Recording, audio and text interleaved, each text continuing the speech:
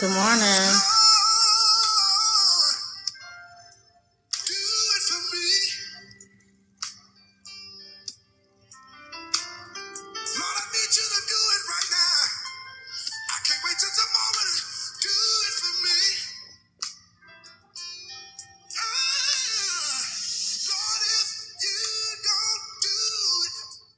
Good morning. Good morning, everybody. Good morning, good morning, good morning, good morning. Yes, we are in here feeling better. It's a beautiful day. It's going to be blessed. Y'all ready?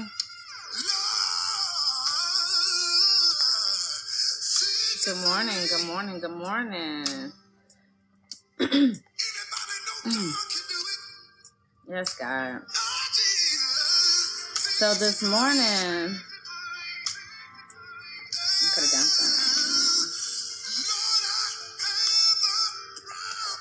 I can't do anything with these nails, y'all. I'm just going to pause it. So this morning, God woke me up. I was just up through all out the night. Like 1, couldn't go to sleep. I was up at 3. I was up at 4. I was up every hour. And I was like, God, what are you? Like, what do you need? What do you need? Because your girl trying to sleep. But he kept saying the mud. And I was like, the mud. And then I remembered I was outside making mud pies, and I was believing God for rainbows. Indeed, I went outside, heard his instructions, and I was in the dirt making mud pies like I did when I was a little girl. And then I had the double rainbow up here, and I, showed everybody the double rainbow because he said mud pies and rainbows. But I left it like that because I really didn't understand the significance of what he wanted when he told me to make mud pies. I was like, okay. I really didn't understand it. So I did it and I left it as that. But all last night, he just kept saying the mud. And I'm like, I don't understand. So this morning I got up and he led me to Genesis. And I said, I understand now. I got it. So, this morning he had me title this, The Mud. So then there's a couple things that he wanted me to define for you guys, which was mud itself and what actually happens when you get mud and the importance of mud and the importance of actual dust. So it says mud has been around for centuries. Humans have used it as as construction material and healing for religious purification rituals and a form of recreation. Things that are made out of mud are firestones, floor tiles, pots, toys, etc. So all of these things can be made out of simple dirt and water. Dirt and water. Those things, dirt and water, the ingredients can make a lot of things with the right hands. And I was like, okay. And then he said, from nothing to something. From nothing to something. God is about to take the nothing and bring it into something. And I was sitting back and I was like, okay. And then he had me in Genesis. And then he said, I need you to define what dust is. And he says, what is the importance of dust? And it says the importance of dust. Hence, if there were no dust in the air, escaping steam would remain visible. There would be no clouds in the sky. And no vapor in the atmosphere, constantly accumulating through the evaporation of seas and oceans from the Earth's surface, would have to find some other means of returning to its source. So without just the simple dust that we see and don't see, that we wipe up every single day, without it, there would be no dust in the air. Escaping steam would remain visible. So we will be able to see steam all the time. There would be no clouds in the sky. Can you imagine a world with no clouds in the sky? And it says, and the vapor of the atmosphere constantly accumulating through evaporation from the seas and the ocean from the Earth's surface. And that's what God was saying. And I was like, okay. So dust that we clean up all the time, dust that we just get around, get a little dust buster and we just get in our car and we just wipe it down. It actually has a purpose. The dust has purpose. The, mud has purpose. And I was like, okay, God, dust, dirt. Okay, where are we going? So then he had me open up my Bible to Genesis 2, and he had me sit there with it. And it says Genesis 2:7. And the Lord God formed man from the dust of the air and breathed into his nostrils the breath of life, and man became a living thing. Let me read that again. Because what were we created from? What were we created from? 2:7 Genesis. And the Lord God formed man of dust of the ground and breathed life into his nostrils, the breath of life, and man became a living thing. See, we have this saying that we, in the struggle, that we got it from the bottom. Like we started from the bottom. But where is your bottom? In Genesis 2, verse 7, the bottom is dust. The very thing that we wipe up every single day. The very thing that nobody even pays attention to. The very thing that we try to wipe away because we don't want anybody to see the dust. And some people might have allergies to dust. But how can you be allergic to what you're from?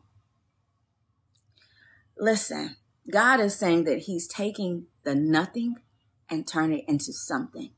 You might be a nobody to a lot of people, but to God, you're everything.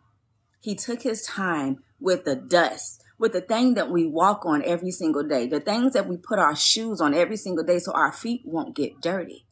But we come from that. We come from the dirt. We come from the bottom. I mean, social status with money might make you think you come from higher up, but we all come from the bottom. And God is literally about to take the no names and turn them into something great. Because you started from the bottom, and yeah, you're about to be here. See, they don't understand. When you were in the bottom, you were praying more. Have you ever been in a situation where everyone's counting you out, but you know who God is? You know who God is, and you know that he's not going to fail you? And you need everybody to sit around and doubt you. You need them to put pressure on you. You need them to say that you can't make it anyway. You need them to do that. I begin to thank people when they tell me I can't do something. I begin to laugh in the face of them because I know that what you say I can't, God says I can. And I begin to pray more. I begin to fast more. I begin to sit with God more. And I start telling God, they say I can't do this, but I know you said I can. God, the devil say I can't do this, but God, I know I can. God, let's prove them wrong, God. Let's prove them wrong. Everything that they said that we could not do, God, let's do it and add text to it, God. Since they counted us out, because counting me out is counting God out. And since they're counting us out, God, let's show them. Let's show them that our light shines. Let's show them that you'll bring wise men to the star to locate that star. The star will be shining so bright that the wise men will have to follow that star. And when they get to that star, they're going to see that we're made in your image. And they're going to have to gift us. And they're going to have to bless us again. God will make your light shine so bright that people will have to come and see where it's from. Even people that talk so badly about you. Even people that abandoned you. They're going to spin the block. And that's the word God kept giving me all yesterday. And that's my favorite word, spinning the block. And I was like, God, who finna get the block spent on them? Who finna have to come back? And he says, everybody that's doubted you. Everybody that's doubted you. They're about to have to come look at God's children again. They're about to look at you again. They say you wasn't nothing. They say that you're a product of your environment. They say that you're like your mother and like your father and like everybody else that came before. But you're not. You're actually the one that's in the wilderness battling against the generational curses. You're the one that's standing up to the devil and saying that it stops with me. That you can't have me anymore. That you can't have my children anymore. That you can't have my children's children anymore. It stops with me. Do you know that generational curses are familiar spirits that passed on from generation to generation to the generation to your ancestors before you? They couldn't defeat it. And some of them, it wasn't that they couldn't defeat it. They were afraid to defeat it. So they came up with all these survival techniques. And some of us are living out of survival mode because of fear that was instilled into their parents and their parents and their parents' parents. So the way they living right now is because they're still in survival mode, thinking that something's going to hurt them. So they have these defense mechanisms, which is survival techniques, which won't let them change their mind. But if you can ever change your mind, you can change your life.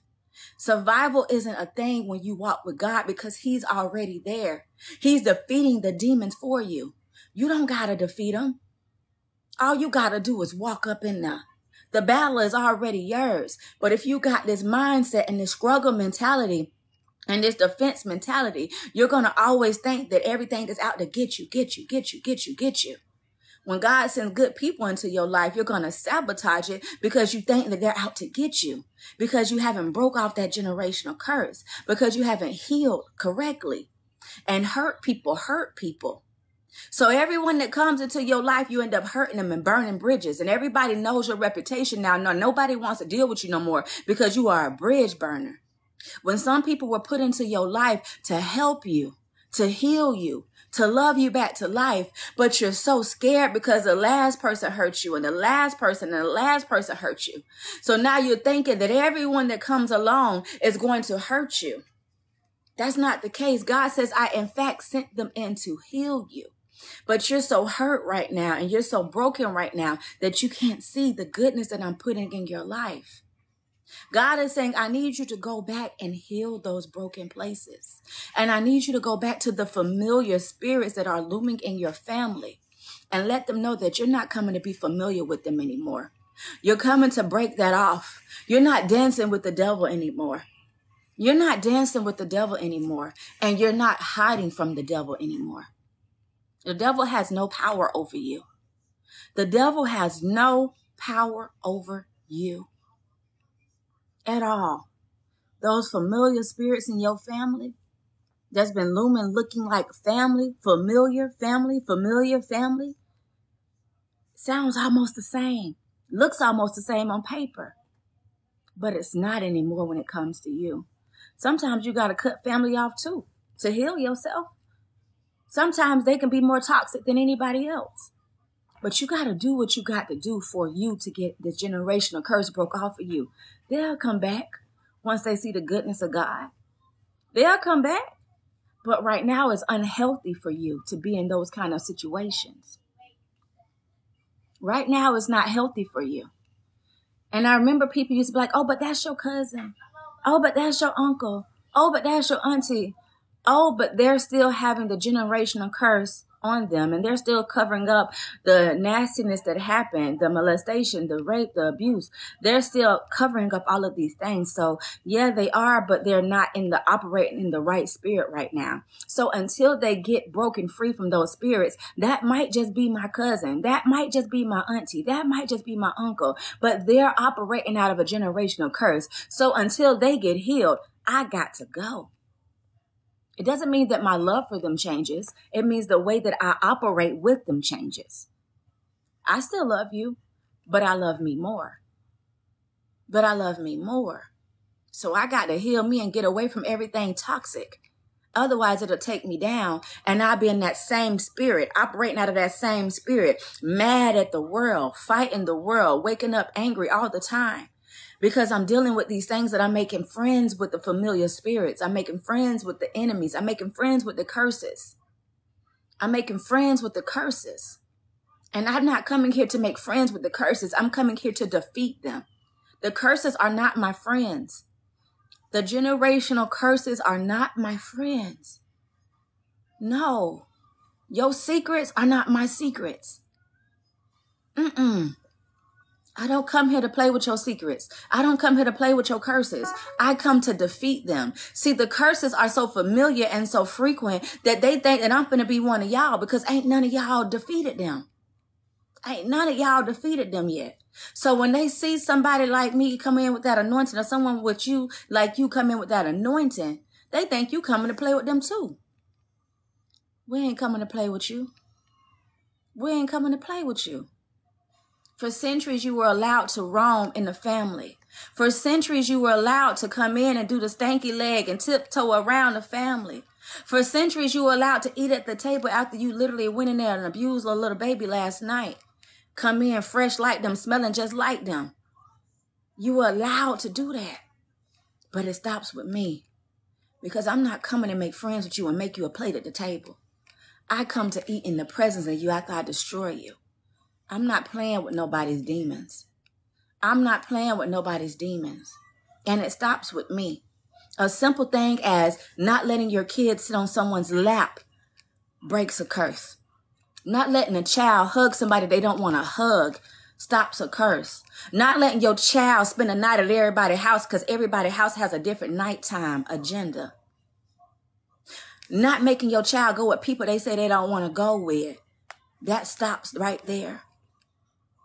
Not sending your child unsupervised into a public restroom. It stops right there. All of these things can break off curses.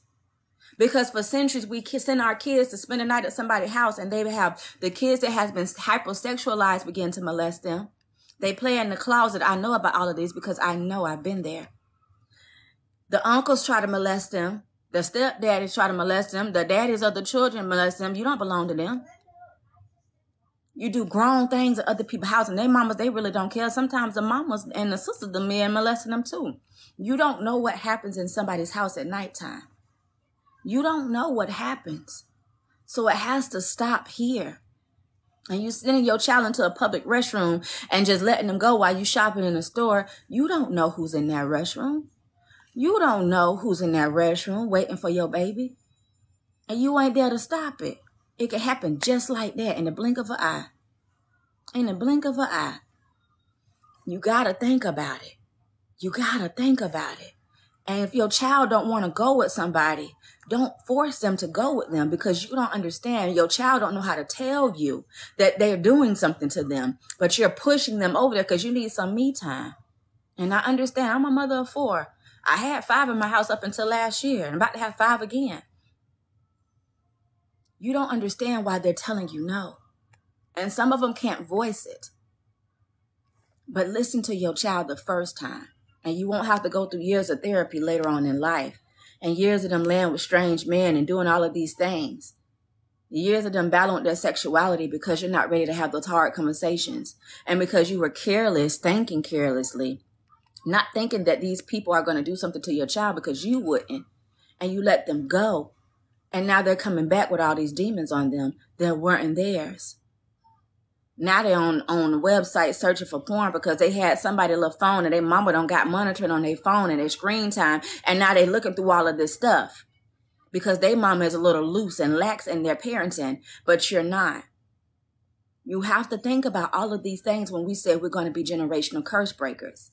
In order to do that, we have to start parenting our children to be broken from those curses as well. We have to be conscientious of everything that is happening around us and our surroundings. And that little sit on uncle's lap can have a little feel good for a moment for the uncle, but a lifetime of scarring for that child. You have to think about it. It might seem simple, but it's not. And the people that have a problem with you saying no and boundaries for your child are the ones that you need to be watching in the first place. If I tell you that my child not finna sit on your lap and you get mad and say, I ain't one of them, you the problem. Because I said no about my child and I meant no. I meant no. And if you got a problem with my child not sitting on your grown behind lap, then you're the problem. You got to start paying attention to all of these things. See, we always want to scream out that we're generational curse breakers. But what are we breaking? We can go back and we can confront them. And yes, we're breaking some chains. But if we're sending our child back to those places, we're not breaking anything. Whenever I think about you'll see these shows where these women, they were abused. And then they had these kids and they send them back. Oh, they with my mama. Well, who abused you? Oh, my mama. Oh, but she not going to abuse them. Girl, what? Are you serious? You sent your child back to the person that abused you, back to the person that covered up Big Johnny them raping you. You sent your child back. How do you sleep at night knowing that you sent your child back to bondage? You sent your child back to bondage. You know that the way you're on drugs right now and the way you out here in these streets right now, being a 304 girl or whatever you want to be, is the reason because that house, and you out here out of your mind. But it's because of everything that happened in that house. But you rationalize it in your mind to say, I'm going to send my child back there. I'm going to send my child back there. Baby, I don't care if me and my kids are sleeping under a bridge in the alley. We going to be together before I send my child back to a house that's literally got me out here out of my mind, selling my body, doping my body up, laying with all these men. There ain't no way that I'm sending my child back to a house of horrors and sleeping good at night. We have to start breaking the curses. We have to start breaking them, not putting a bandage over it, but legitly breaking it. And I know that's not even where I was going, but I guess God really wanted me here as well, because maybe somebody on here needs to hear about this. In order to break it, we need to break it completely, not halfway, not slap a bandage on it, but break it completely. And if it means isolating you and your children from these family members that ain't family, you mean to tell me when you get to your mama house and your mama cuss you out like a dirty dog and your mama been jealous of you your whole life and you bring your kids around here, now your kids are seeing your mama cussing you slap out like a dog, running at you, trying to fight you. Now your kids see this level of toxicity, but you're trying to bring your kids out of that, but you bring your kids back to the house that does this? You're not breaking it, you're exposing them to the curse again. Sometimes you need to separate yourself from that. They're not supposed to see that level of toxicity.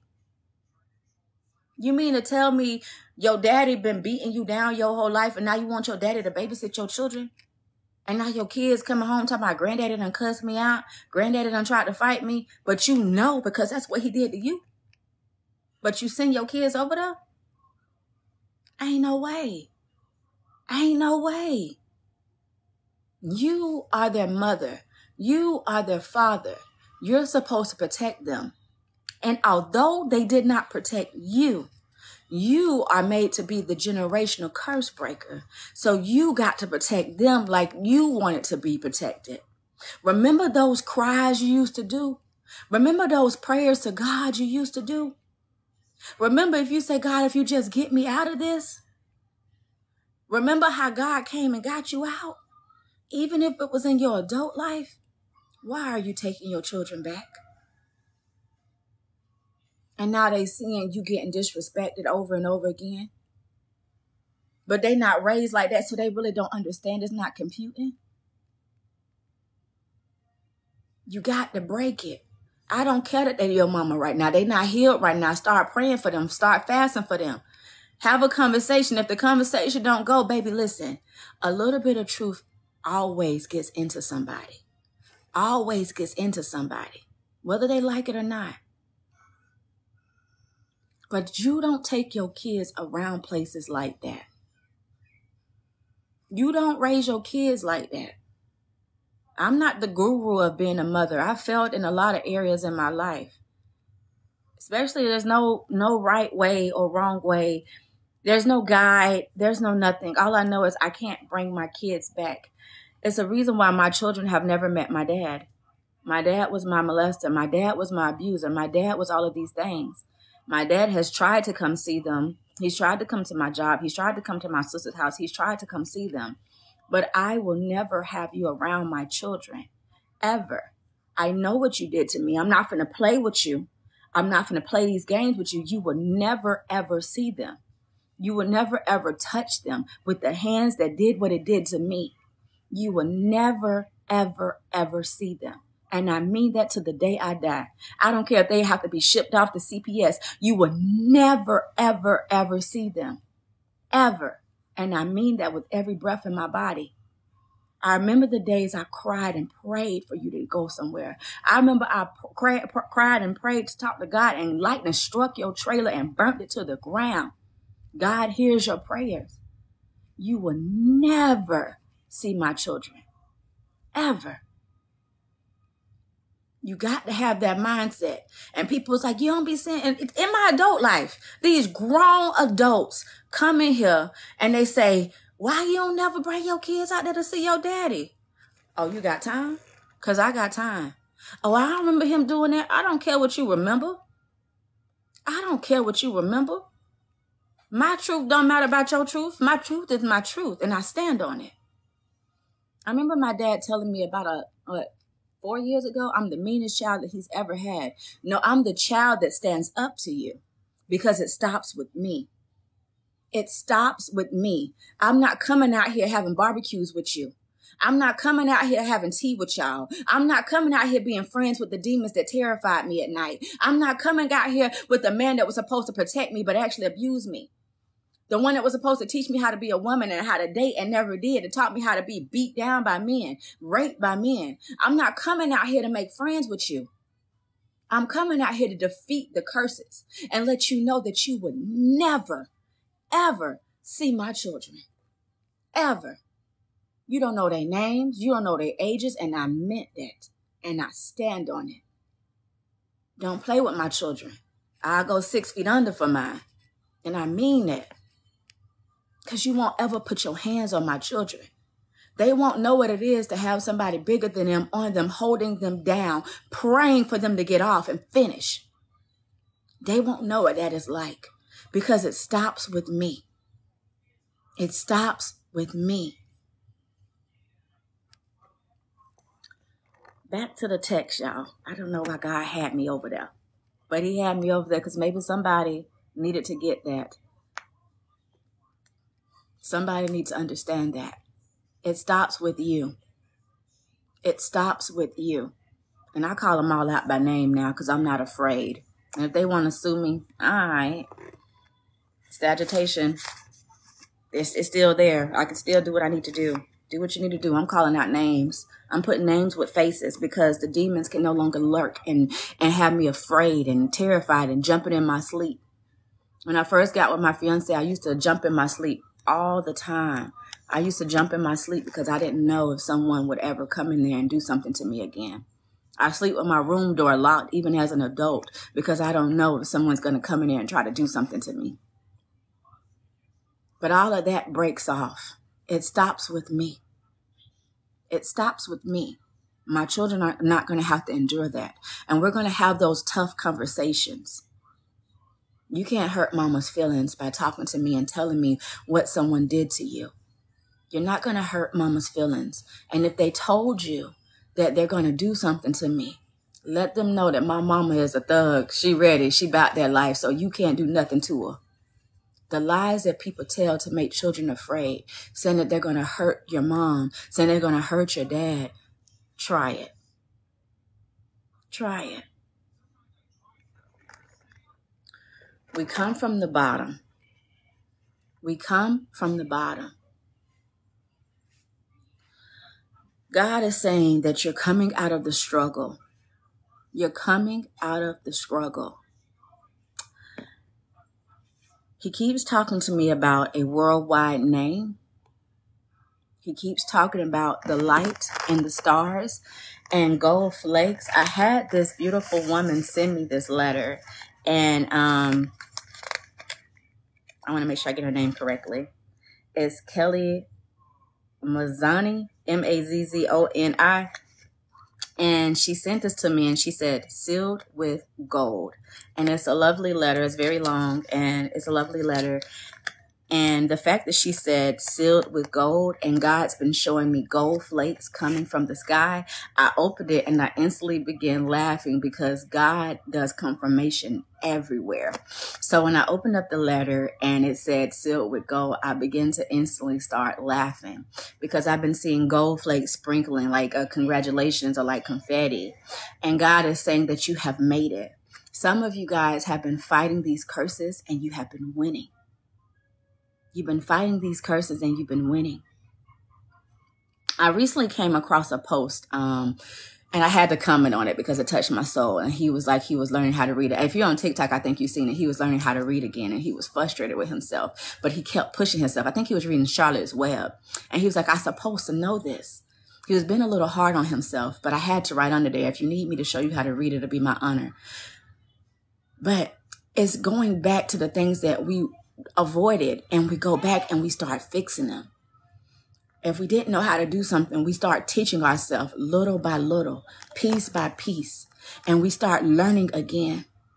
I was telling my fiance the other night, I said, I don't know how to do this soft girl era because my mom always had 2 jobs and she went to school. So I had to raise my brothers and I had to take them to school and I had to cook and I had to clean. And I've been raising kids since before I can even have kids. And I've been surviving and I had to take care of myself. And I was a stripper and I was this and I was a model here. And I just always had to make it. So I don't know how to be in that soft girl era.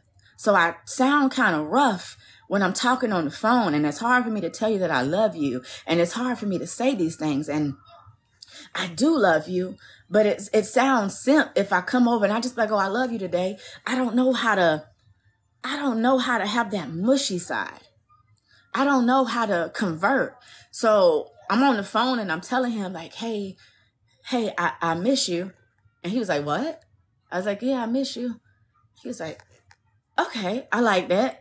And I'm like, I don't know how to be vulnerable because I had to be so hard and I had to survive. And it's the little things that have to transition in my head. And he knows that I love him. I gave him all these children and he knows that I'm always going to be there for him. And he knows that I got his back, and people call us Bunny and Clyde and what is it? Slim and all whatever, because, you know, we both from the streets and we're both trying to convert. And it's hard because I always got his back and he always got my back, but we need to learn how to love correctly. And it's going to be a hard dance. Because we're both so strong and we're both strong-minded. And everybody that's from here already know our story. Like, it's very strong. But we have to learn to love each other differently. And, you know, he said something to me the other day and it hurt my feelings. And normally I'll argue with him. And I said, you know what? You hurt my feelings. And he was like, what? I said, what you said to me hurt my feelings. And I didn't appreciate it. And he was like, oh, I apologize. I didn't know that hurt your feelings. I said, yeah, it did. It hurt my feelings. And instead of me taking the hurt and spewing out, that's what I would normally do. I said, no, it hurt me. It hurt me. I'm learning how to use different verbiage for different things. And it might sound like, oh, you're 37. You're supposed to know this. I'm 37. I'm from the dirt projects in the 80s, molested, raped, abused. All I know is survival. So it's a process. It's a slow process. But as he say, we got our whole life to get this together. And he's right. So anyway, God is saying that he's taking the struggle. And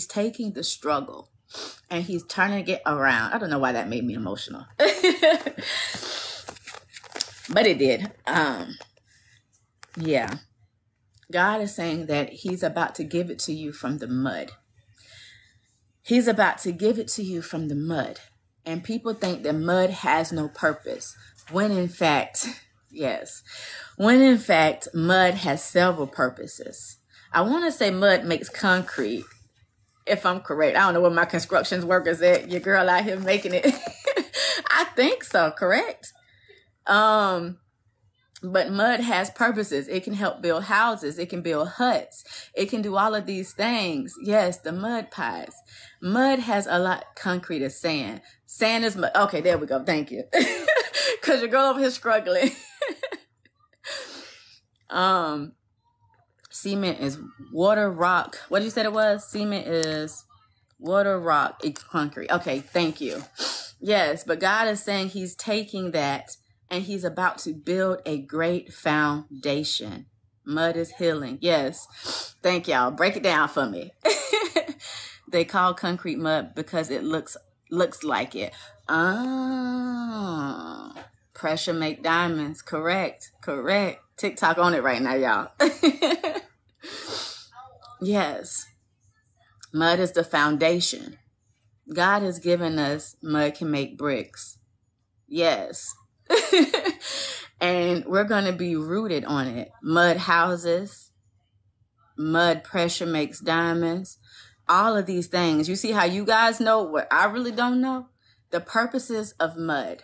And I need you to walk around for that. Mud is the clay that potters in the potter's hand. Yes, water cuts diamonds.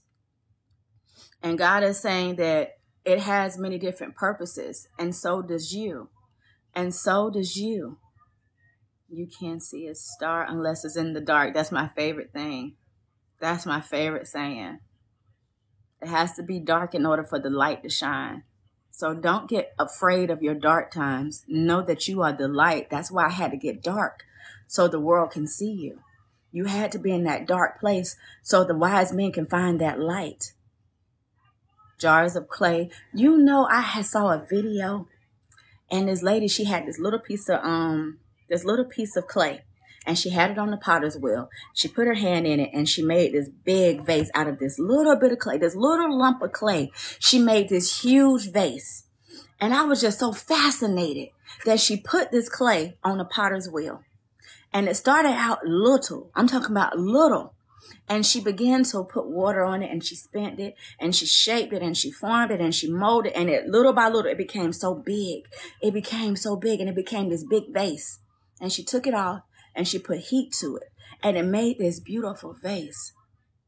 God is saying he is the potter, and we are the clay. And it's crazy that he uses that terminology when we were made from dust.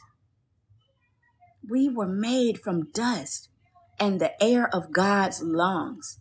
He breathed the breath of life into you. We look like our Father because he single-handedly created us.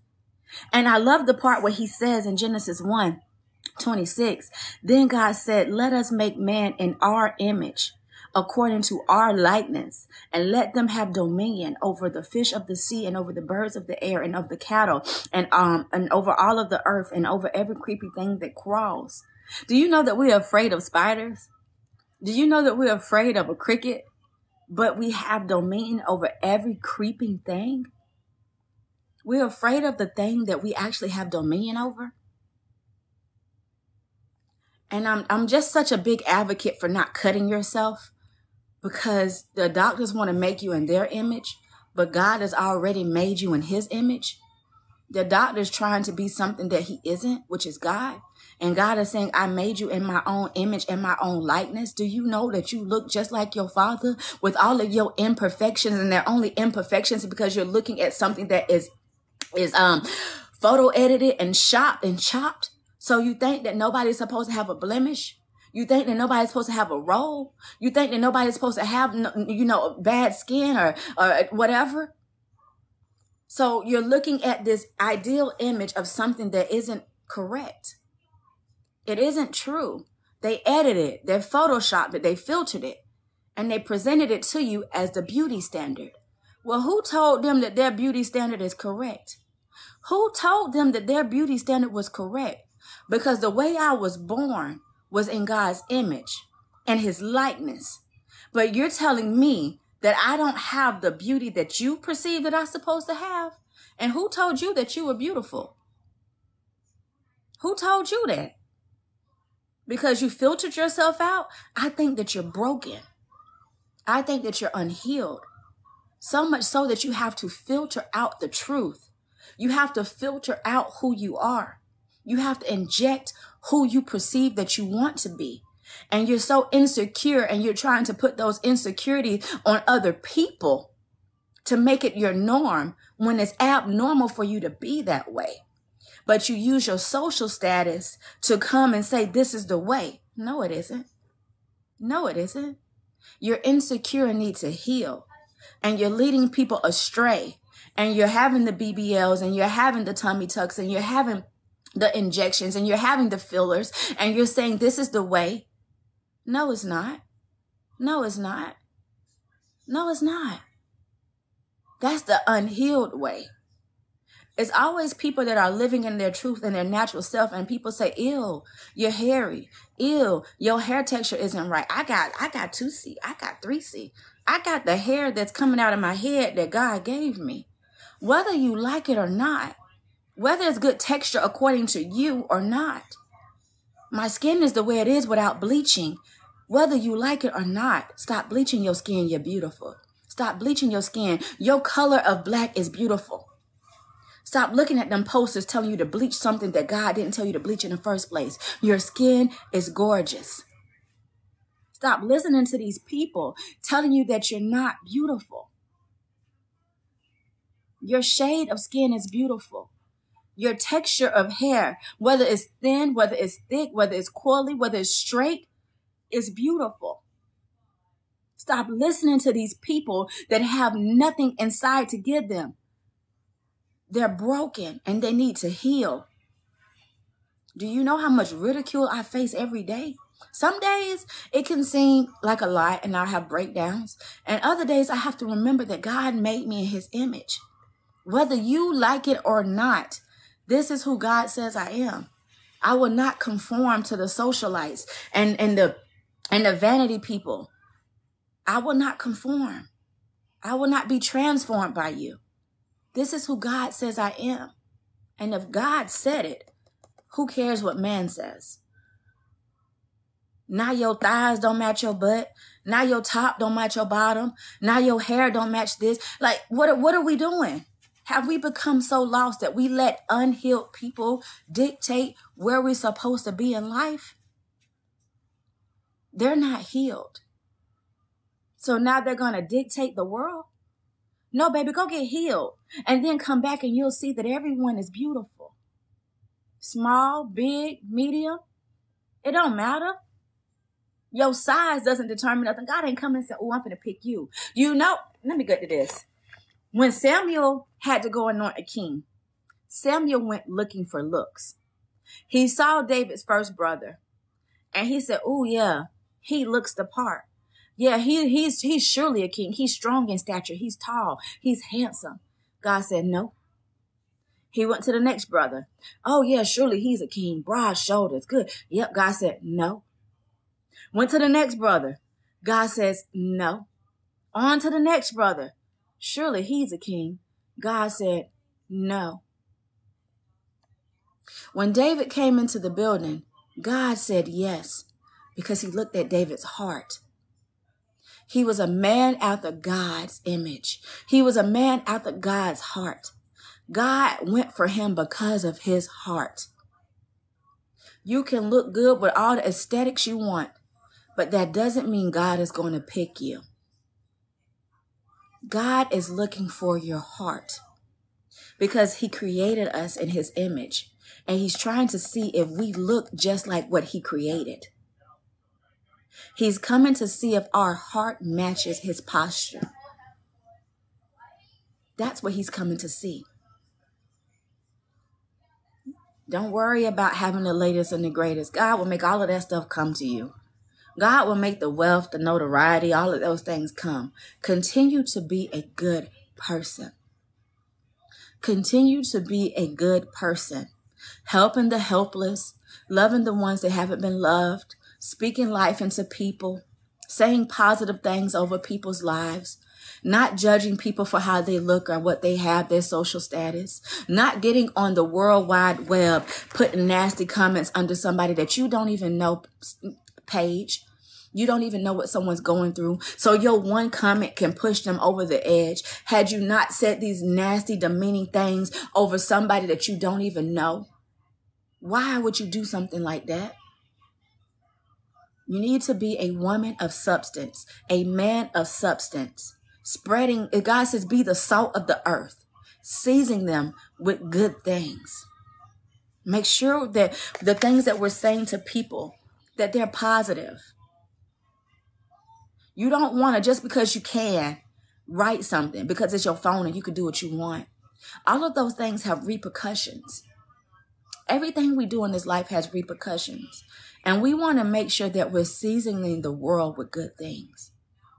And although you can, doesn't mean you should. Just because you can talk about somebody. Just because you can leave a comment. Just because you can. It doesn't make it okay. People still have feelings. And your one comment could be the one comment to push somebody over the edge. And now you are single-handedly going to be responsible for their death. Because you could, remember? Make sure that we're speaking great things. God had me write this, And he said, it's time to surrender some things to him. Surrender, to hand over the things that are too big for you. God, I surrender my burdens, the things that are too big, the things that are weighing me down to you. I surrender my job and the problems that come with that job, the people that don't like me, the people that lie and gospel on me, the people that want to send me to HR. I surrender my life, my house, my neighbors, my marriage. I surrender my finances because you are the way maker. You are the provider. God, I surrender it all. God, I surrender all of my social media platforms. I don't want anything for myself. All of you, God. God, I don't want it all. I want you to have it. I surrender my ministry. It is your ministry. I'm just here to be a vessel. I surrender everything over to you, God. God, I'm surrendering some things over to you because I want you to come in and I want you to do what you need to do in it. You have free will in this area of my life, and I'm giving it over to you. So I'm going to leave it like that. I want you to know that you come from dust, which means you come from the bottom, and God is about to give you a firm foundation. I know I rambled here and there, so I hope that it made some sense to a lot of people, but God is just saying that you come from the bottom, and he's about to show you how to get it from the mud. Now it makes sense when he told me mud pies and rainbows. Mud pies and rainbows. You are about to get it from the mud, and the rainbow is the promise. Because after you get it from the mud, he's about to put you on solid foundation and represent you to the world again. And represent you to the world again. I love you all. I pray that you have a good day. Been a little bit better. Mississippi mud pies, Florida mud pies, wherever you from, mud pies. You know, I would challenge y'all today. I would challenge y'all to make a mud pie today and tag me in that bad boy. But if you don't want to, that's fine as well. But God has been challenging me with my childlike mind. He had me in the dirt making mud pies. He had me at the playground running around like a child. He had me out there. And it's another challenge that he wants me to do that's a little bit more challenging. And I might break down after the video. And I haven't got the strength to do it just yet. But God is challenging you to have that childlike faith, and he's hoping that you would do it. So I just hope that you guys, yes, I hope you guys find that and just, roll with it. But God is about to show up and show out. I played in the mud. Yes. I have a picture of my second son. I was in the house for a second getting his toy, and I came back out, and he was face first in the dirt, and he was covered in it, and he was eating it. He was everything, and I was like, boy, and he was just as happy as he could be with the mud and the dirt. And God is saying that even in your struggle, he's about to have you have peace in the storm, peace in the mud, peace in the dirt. God is about to give you peace that surpasses all understanding. And I pray abundance over your day. I pray that God restores the childlike faith in your life. The childlike faith in your life. Whatever you used to love to do as a child, I challenge you to do it again. I challenge you to do it again. Even if it's for a moment. Even if our little knees can't stand it anymore. Just do it again. Laugh again. Laugh at the things that used to make you laugh again. Because God is about to do something amazing for you. That's my prayer over you today. That you would find your childlike faith again. And watch God do it for you again. Yes, we're going to twirl in October. If y'all going to see me try to dance, y'all know I can't dance. I love you all and have a wonderful day. What, baby? Love you. I'm done reading, baby. All right, y'all have a good day. Bye-bye.